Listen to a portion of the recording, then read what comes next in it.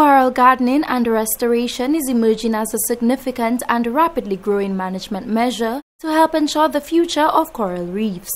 And while this resource is pivotal to the island's ecosystem, local fisheries and marine authorities claim that it is increasingly threatened by climate change and other stressors. It is against this backdrop a National Vocational Qualification (NVQ Level Two) in coral reef gardening and restoration training was facilitated to augment the practical skills of marine users in order that their activities are conducted in a manner that preserves the integrity of coral habitats.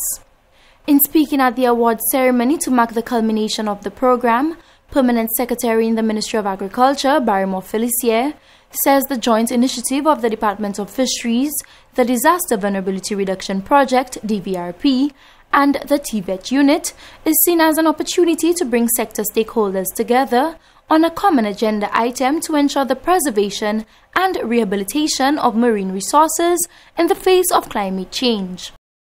The Level 2 certificate serves to complement participants' livelihoods and broadens the participants' understanding of the functions and biology of coral reefs.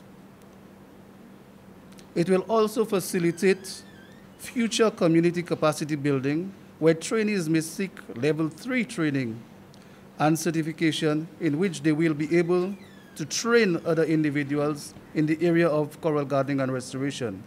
So it's important that we build capacity, and this project seeks to do that. So in the future, we'll see a module that allows the persons trained to become trainers themselves, which is quite important. But the trainees here today, the 9 awardees, it's important for you to continue to work in coral restoration. We know the state of the coral island wide. There have been complaints by our visitors when they visit the reefs, and it is our duty to ensure that we conserve, preserve, enhance, restore for the benefit of the future generation. Participants in the NVQ Level 2 training learned coral gardening site selection, the establishment and management of coral bursaries and gardens, as well as first aid, navigation, and sanitation practices.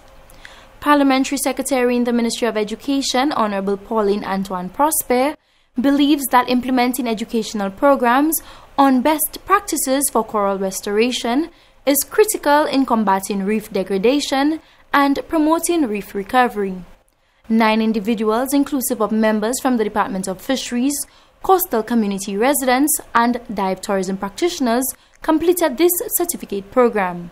I salute each trainee as you braved not only the content of the course, but the underwater world, well, I'm afraid of there, to gain competence in an area that few even realize impacts their lives.